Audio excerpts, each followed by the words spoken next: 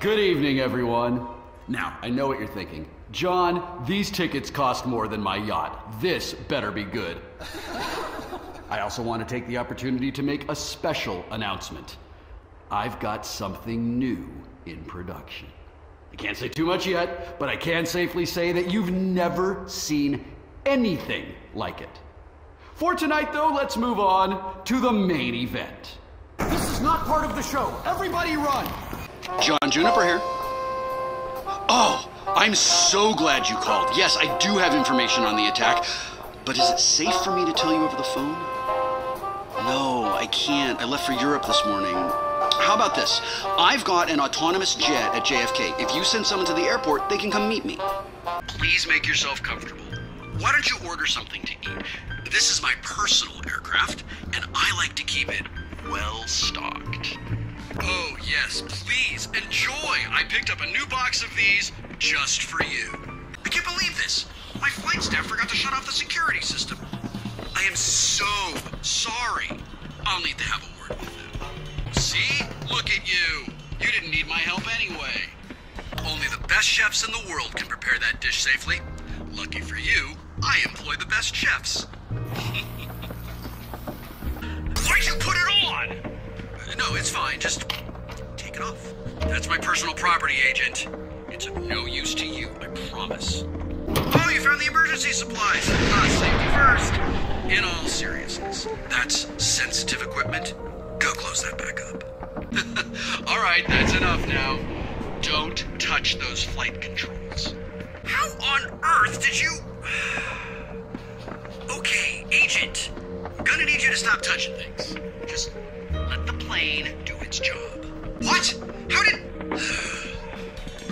Sorry, Agent. This plan's been years in the making. I am not letting you off this plane. Plan B, launch the missile. Come on, Agent. You're trapped on a plane above the Atlantic Ocean. There's nowhere to run. Just die already. You blew up the missile? There's only one agent who could have pulled that off, and they died on the death engine. Unless... Gibson, get Zor on the phone. I believe a pesky phoenix has risen from the ashes. Right. When you're done, Send the mask to New York. I'm looking forward to using it in the field. Hey, you. Tell Gibson to send that bottle I've been saving to the ballroom. And tell him not to forget the glasses. Excellent. Oh, almost forgot. Gibson, send up the new mimic mask. Perfect. Someone get these sprinklers turned off. The agency must be here for the briefcase. Security team, with me. We can't let the agents find the briefcase. They can't have the briefcase! Wait, change of plan. Everyone who's still standing, cover me. I've got an idea. Gibson, I'm sending you the nuclear briefcase. Keep your head down and find a way out. I can act my way out of this, but whatever you do, do not let the things get their hands on it. It's all very clever, Agent, but your little game ends here. That's an order. What? How did... The map. The agent's right there. Are you wearing one of my masks? You, shoot the agent now! Fine, grenades it is. Toss the grenade, then you shut the hatch! Honestly, how did any of you survive hostility training? It's nothing personal. Be quiet! How dare you, you insufferable two-bit weasel! Oh, don't get any ideas. You're not going anywhere. As a matter of fact, you and I are gonna have a little chat. Agent, up here. Remember this? We need to get that briefcase to agency headquarters. Not a bad impression of your handler, eh? I didn't win all those awards for nothing. Hey, you know what? I've never gotten to do a classic villain monologue before. And what do I have here but a captive audience? Dr. Zor promised me the role of a lifetime. Zoraxis needed the world's greatest actor. So I delivered.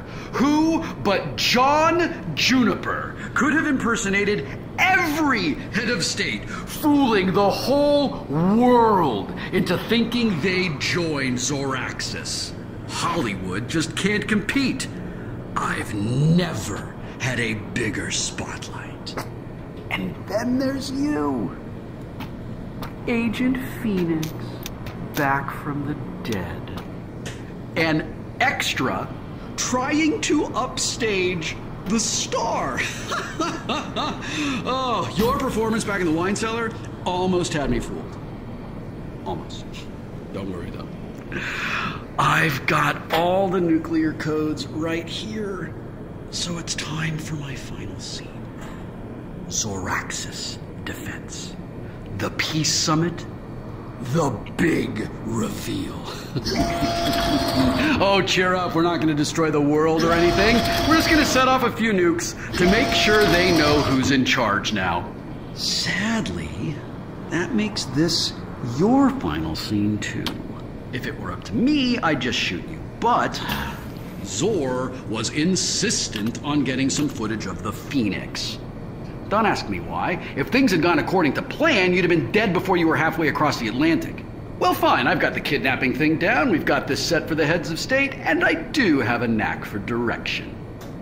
I don't expect you to understand. I expect you to... well, frankly, I expect you to find a way out. But you'll be too late. Wow, you just sat there and listened to the whole thing. I honestly didn't think that would happen. In any case, I'm on a bit of a tight schedule right now. Peace Summit starts in a couple hours, and I'm not gonna miss my cue. Zor's just going to have to work with what we've got. Lights! Camera! And action! Motion detected. Couldn't resist. Fortunately for you, I'm afraid that this isn't a peace summit. And I'm not the premier. Courtesy of yours truly, the world's greatest actor. The world's governments are, as of this moment, under new management. Ha! You look like you don't believe me. Now let me make it easier for you. Your previous heads of state have very generously handed over their nuclear codes. So I'm gonna launch a couple nukes, just to show you we're serious. What? Sorry, folks. I need to deal with some technical difficulties. Wait, Agent. Let's not be too hasty. You don't want me, you want Zor. I can tell you who Dr. Zor is. Ha! What are you gonna do about it? There's nobody left in this building to stop me. I'm still running the show. What? Wait, Doctor, Ah!